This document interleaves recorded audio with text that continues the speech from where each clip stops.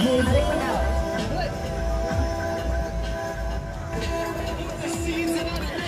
evening and welcome to the Rastafari Rootzfest live at the Long Bay Beach in Negril.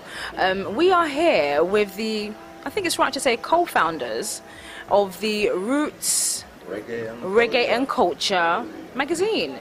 Okay, so welcome the second co-founder. Introduce yourself, sir. Priest Douggie. Welcome, Priest Douggie. Tell us why Rastafari Rootzfest? First of all, we are Rootz Reggae and Kulcha Magazine, and it's the Rootzfest. We are Rastafari, and it's put on by Rastafari. So it's a natural part of our culture. So we are here to support and express our culture. Okay. And tell us, what is the purpose of this magazine? Why is this magazine necessary to be printed?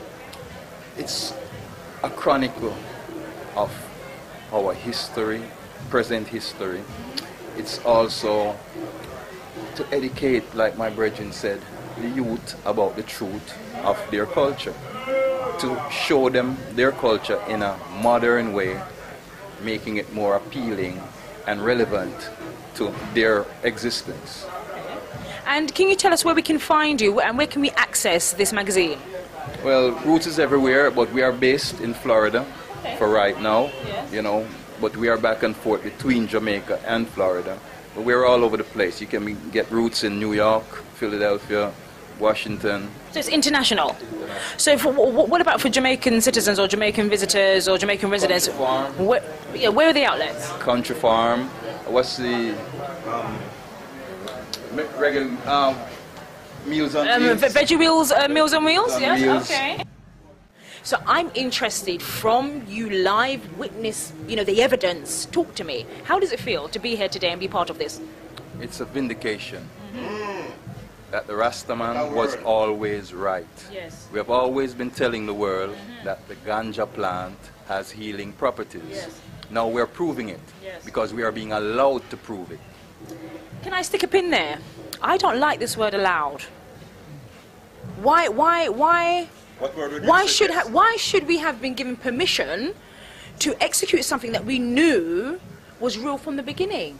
What is that? What is this allowing? Who is this person or this entity or this energy that says that they can permit when we, who are the original custodians of the planet, to execute the real properties of our plants? You're perfectly right. And the people don't know that the power belongs to the people. That's right. Anytime we realize that the power abides with us, then we will exercise that power and demand our rights and not be allowed to exercise those rights. Yes.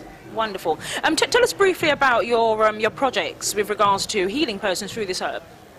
Well, like the Virgin said, I work with a team of doctors and a team of scientists that's been in this space for several years. Right. We have hybridized a strain of cannabis called the APM, the Apelon Medical, which we use to treat various illnesses. We have been doing clinical trials under an MOU from the University of the West Indies in the past 2 years, and we have seen magnificent success in what we are attempting to do. Right. We have seen patients come to us as a last resort with stage 4 cancers, given over to death. Stage 4? Stage 4, Wow. given over to death, given 2 months, some less.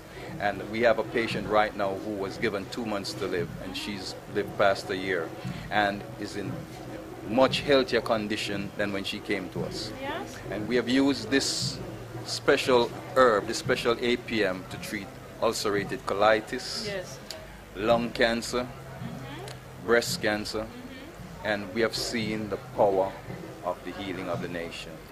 It shrinks tumors, and that's a fact. Okay, I mean, that's mind-blowing. This is history, you know, so thank you very much. Just tell us again who you are and why this magazine is important. Well, I'm the president of Rootz Foundation, the company that publishes Rootz Reggae and Culture. He's the editor-in-chief, and we publish this magazine, like we say, to educate our upcoming generation about their roots and culture. Part of that culture is, as we speak, about the medical properties of the ganja plant, which the Rastaman been telling the world about for many, many, many decades.